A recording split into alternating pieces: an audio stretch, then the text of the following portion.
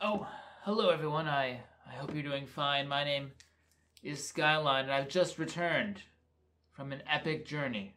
One with twists and turns, Hanzos, and Genji mains. I almost didn't make it out alive, but here I am.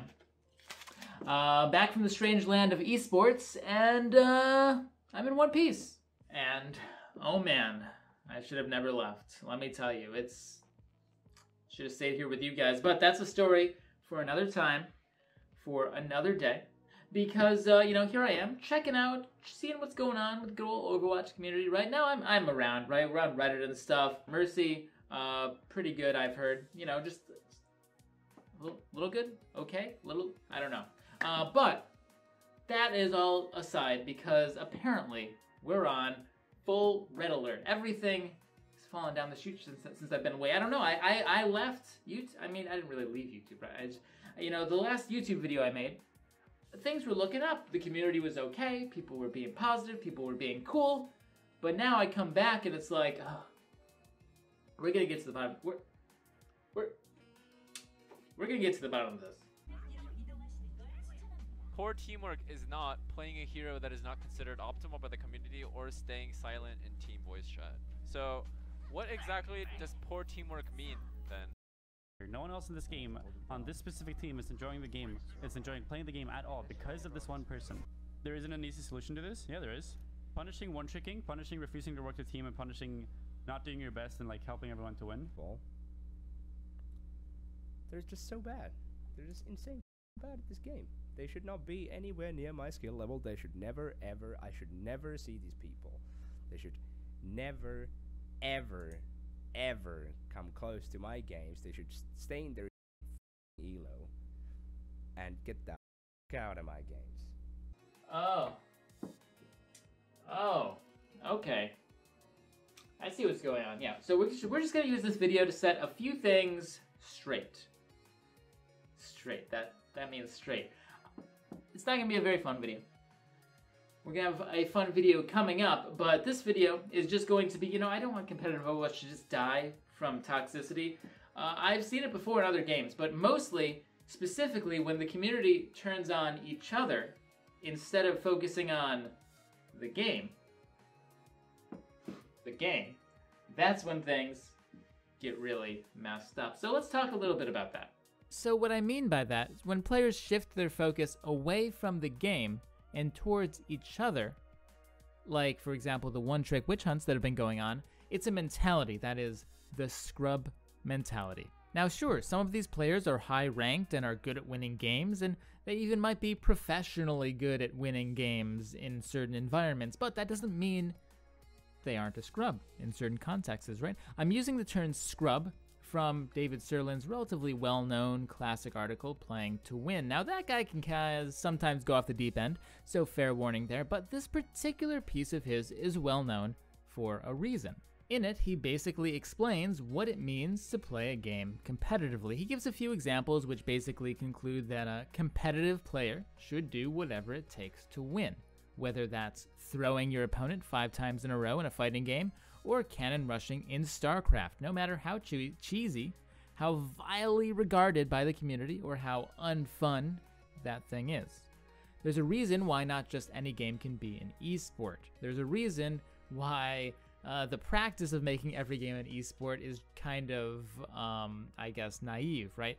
It's extremely rare to have a good game, right? A competitive game needs to hold up to the most brutal cheese and the most underhanded tactics players can possibly come up with to get any sort of edge and still be fun and enjoyable to play, and then not even getting into the fun and enjoyable to watch part.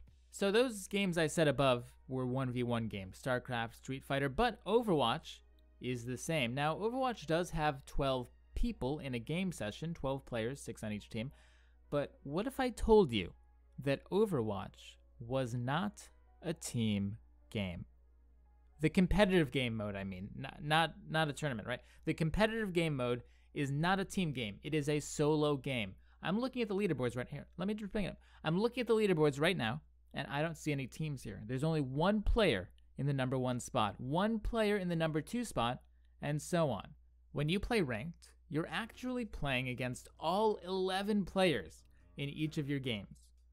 Now, the way the game is designed, because some smart, good developers, designers designed it, makes it so that 6 of those players just happen to want to work together in some way for mutual benefit. But at the end of the day, when you look at your stats page at the end of the season, there's only one name, and it's your name. And there's only one number, and it's your skill rating number. Why does this matter? Basically, nobody has any commitment to anyone else. That's very important. I try to tell people that when they explain, like, oh, I don't want to play ranked because what if I let my team down? Nobody has a commitment to anyone else. You don't owe your teammates anything.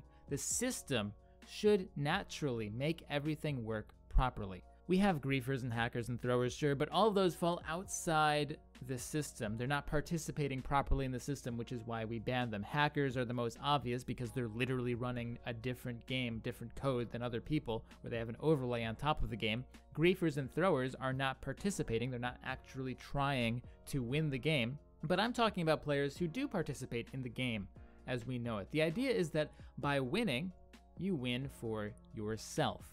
And coincidentally, for all the other players on your team, you're rewarded with a higher rank and the ability to play with other highly ranked players. I railed a couple people already earlier in the video, so let me balance that out real quick by giving a shout out to my boy. I've never actually talked to him, but Emong, he's a really cool guy. If you want to watch a genuine, very positive, great streamer, I recommend him. Benefit the Torb more and more and more, and then they go up there and climb. Now, listen, these Torb one-tricking obviously isn't the best thing, right? But the system's like promoting it, right? So it's like, nothing you can do about that. Like, you have a system in front of you, you just gotta deal with it. And just do your best. Alright? His stream is in the description, by the way. Pretty positive guy from what I've seen. I just wanted to balance that out, right? I don't want to tear people down and not build someone else up. But anyway, if you do things in the game that make you lose, the punishment is that you lose rating so that you play with lower rated players. So you throw 12 individual players into a game, all with their own ideas as to how to make themselves win. Remember, it's just about you. And you wind up with an outcome. And it works. If you look at League of Legends or Dota, it's like this cool little ecosystem, and the game developers have made it so it works, right? And Overwatch is pretty similar. So how are Overwatch players really screwing this up? There's been a growing sentiment, rapidly growing sentiment, it's always been there, but it's really gone off the rails lately, the past 2 months, that there is an ethical way to play Overwatch in the biggest, juiciest, plumpest quotation marks I can possibly put on there. Ethical. Now, this has always been around. It's just really exploded this past month. I mean, people are really hating on players who play differently, to the point where now it is a strictly better strategy. And I mean, you can ask a lot of matchmaking coaches, some of the most famous ones that really have good results in getting people higher ranks. They will say, yeah, just mute voice chat. Just don't. If you play any way that is not 100% ethical, according to the community, just mute voice chat. You'll probably have a better win percentage because it's just distracting. Look, if you don't like playing the game for whatever reason, that's fine.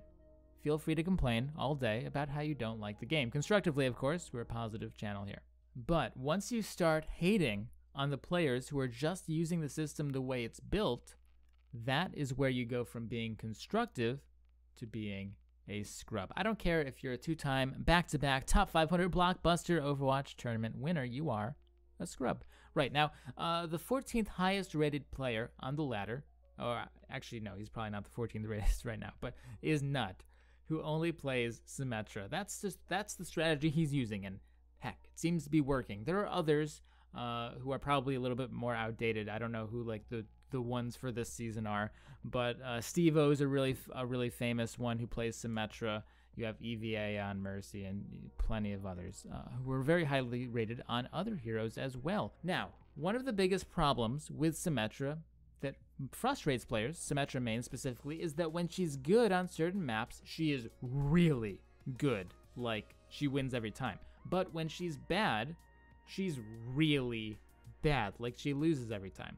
So sometimes if you get a player like Nut on your team, who's a god tier Symmetra, you're putting yourself at a significant disadvantage depending on the map. An example we have here is Jake. He's the captain of the USA World Cup team for Overwatch. He's also an okay-sized streamer. And he wrote this article talking about one tricks. And overall, actually, to be fair, if you really dig into what he's talking about, it's pretty fair, the low-level points. But the way he words it is the exact way that I'm talking about, right? He says one tricking is the one tricks are bad. The people are bad. He's not saying that the system is bad.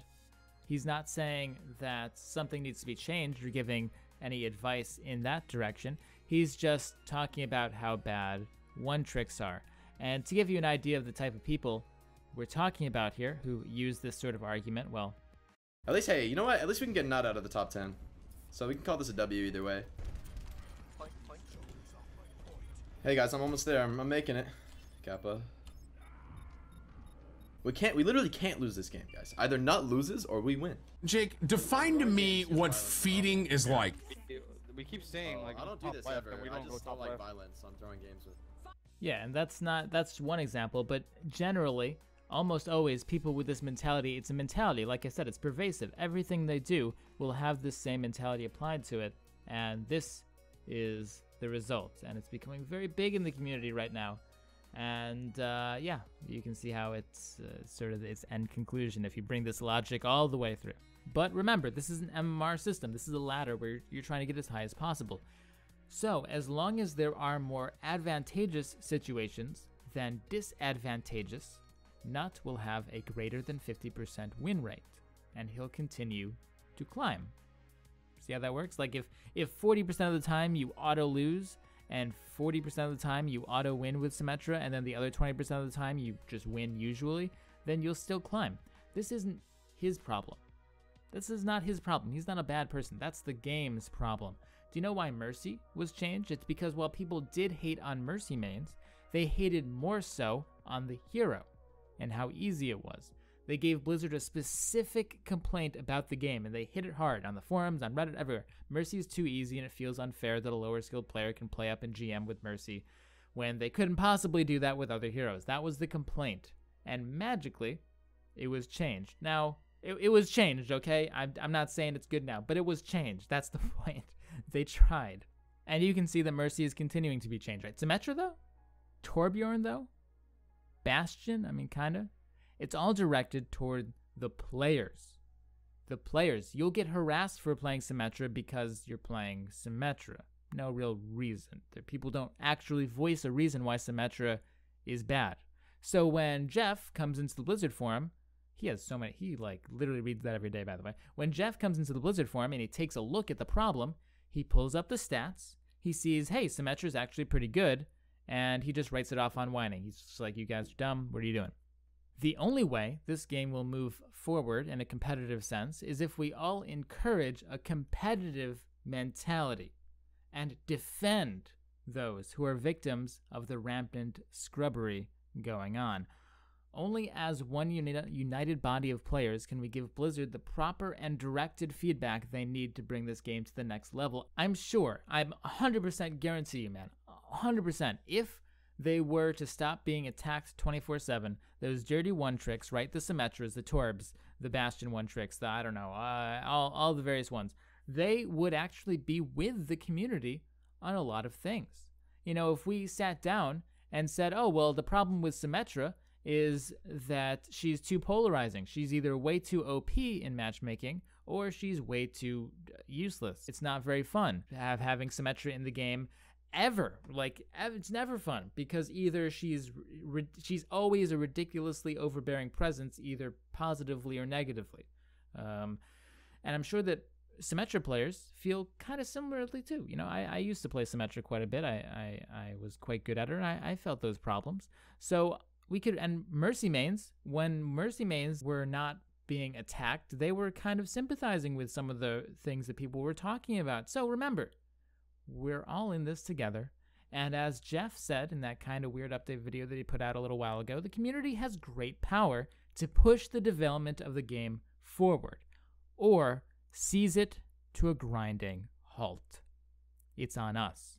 Oh, and as one last little aside, stop getting on players who don't belong in a certain elo. The skill-based point system, though I do agree should be purely on wins, is not as crazy as everyone is pegging it to be. It's not an excuse to say, oh, well, you wouldn't be up here if it wasn't for Blizzard and Activision. Sure, you can cherry pick your examples, but if you look at win percentages, and I mean, I literally have pulled hundreds of people's profiles here.